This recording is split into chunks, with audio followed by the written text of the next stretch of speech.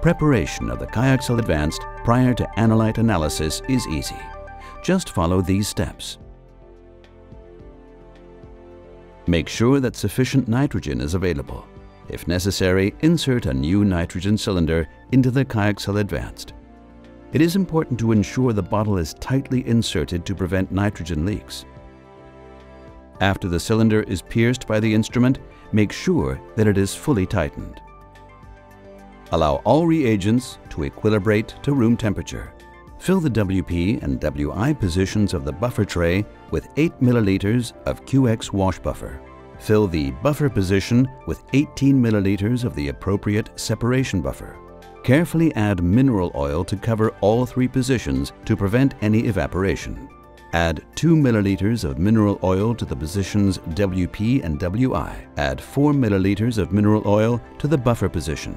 It is crucial to stick to the correct buffers and volumes. Do not forget to overlay with mineral oil. Before inserting the cartridge into the QIAxcel Advanced, ensure the purge cap seal is removed. In addition, remove any residual gel or liquids from the capillaries and the purge port. To insert the cartridge door needs to be opened.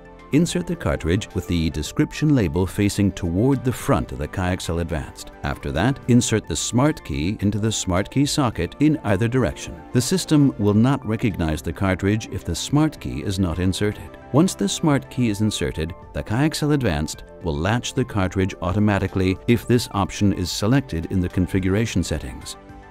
The cartridge cannot be moved anymore once it is latched. The buffer tray can now be inserted.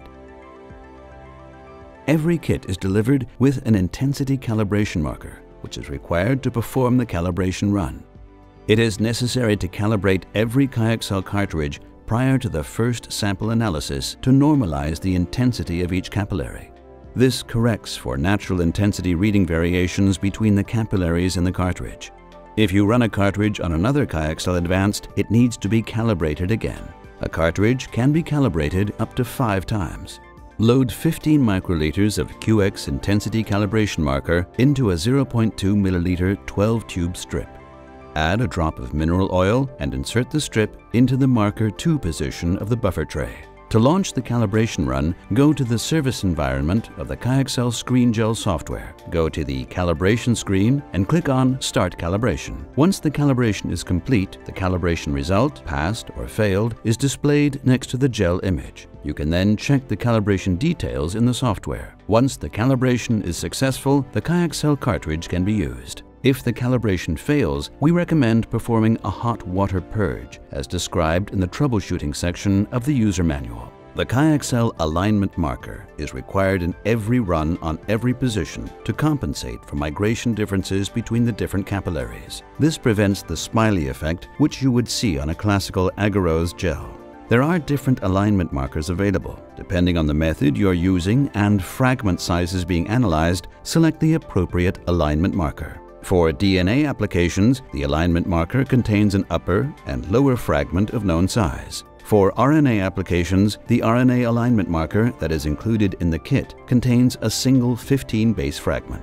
During the analysis, all fragments in different channels are aligned with each other based on the fragments of the alignment marker. To prepare the alignment marker, load 15 microliters of alignment marker into each tube of a QX 0.2 milliliter 12-tube strip. Add 1 drop of mineral oil to each tube and place the strip into the marker 1 position of the buffer tray. The alignment marker should be replaced after 50 runs or 3 days, whichever happens first. Using the alignment marker for a longer time can cause degradation of the contained fragments. The size marker is used to determine the fragment size and the concentration of the fragment of interest. The size marker needs to be loaded in 1 position per run. There are different size markers available. Depending on the method and alignment marker used and fragment sizes being analyzed, the appropriate size marker is selected.